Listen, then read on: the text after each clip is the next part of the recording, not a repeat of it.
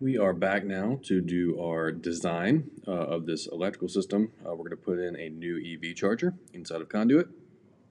So previously we did a site walk, which was a form we filled out that added these pieces of equipment. Then we converted that to a Conduit project where we got to this single line diagram. And in the last video, we connected the switchboard to panel PP1 down there, as well as the utility upstream, and then put in the raceway information. And you can see that we've got all the information we need in here to do load analysis because we got all of our check marks and there's no red lines anywhere. So we know we have everything we need. So the next thing we're going to do is I'm going to hit this ... button up here on top. Oops. Hit this ... button. It's our options page. Like I said so far, we have been in collection. We've been in collection mode. We're going to move over to design mode next. I'm going to hit design, and what that's going to do is it's going to gray out all of our stuff. So now we have all this existing equipment is grayed out, and when we add new equipment, that equipment is going to show up as a dark line because it's going to be new equipment. So I'm going to tap. We can still interact with everything. So I'm going to tap on panel PP1 here. I'm going to hit Add Equipment Below. From here, here's all the equipment we have inside a Conduit. We've got generators and meters, DC/AC inverters because we've got some folks doing some solar work. We have switchboards, panels, transfer switches, transformers, all that kind of stuff. VFDs, motors, a generic load that you can add. You know, just name it whatever you want and set an amperage. But what we're going to do is we're going to hit this EV charger here. We're going to name it. Say for instance, new EV. We're going to say the location is in the parking lot. We'll put in a model number of some kind, whatever it may be. And then we can put in a trip rating here in a moment. Right here, we're going to make sure that we put all this information in. I'm going to say a load analysis here to make sure we get all the right information. So I'm going to tap on this piece of equipment. We can say that it is a level 2. We can say the manufacturer's, for instance, charge point. If we have a model number, we can put it in here. And we can set an amperage. We'll say that this is a 30 amp. Piece of equipment here. If you want to, you can also tap on it and put that in manually with your numbers pad down here. We'll say it's just a 30 amp. And then we're going to tap on this raceway. We're going to say that this is PVC, say 1.5 PVC and 50 feet long. We're going to add 5 conductors, say they are copper, and we're going to say they're number 8.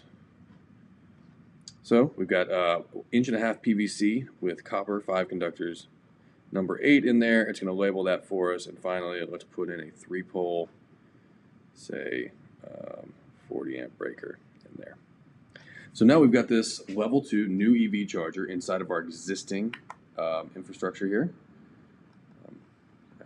Controls are kind of weird. So we've got our existing infrastructure, and we put in this new 40 amp 3-pole breaker.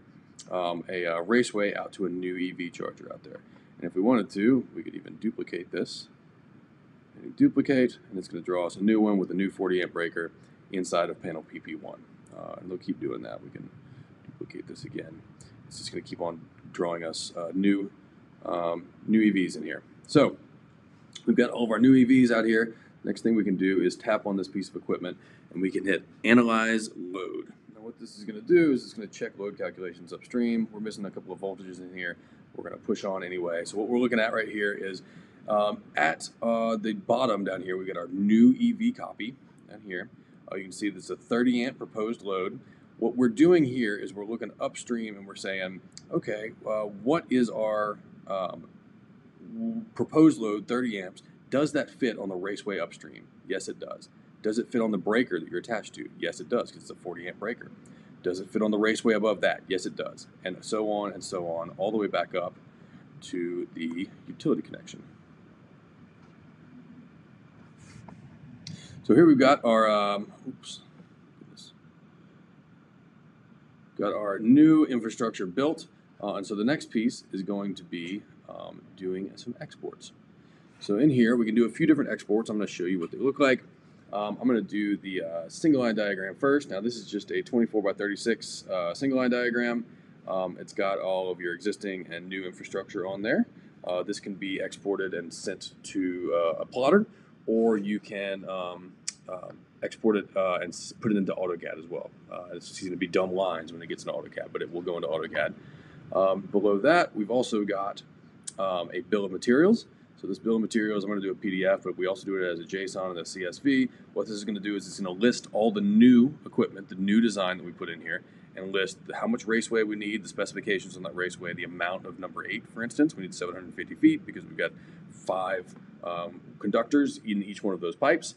We need 3 40-amp breakers, and we need 3 charge point 30-amp chargers. So you can take this and send it directly to your distributor.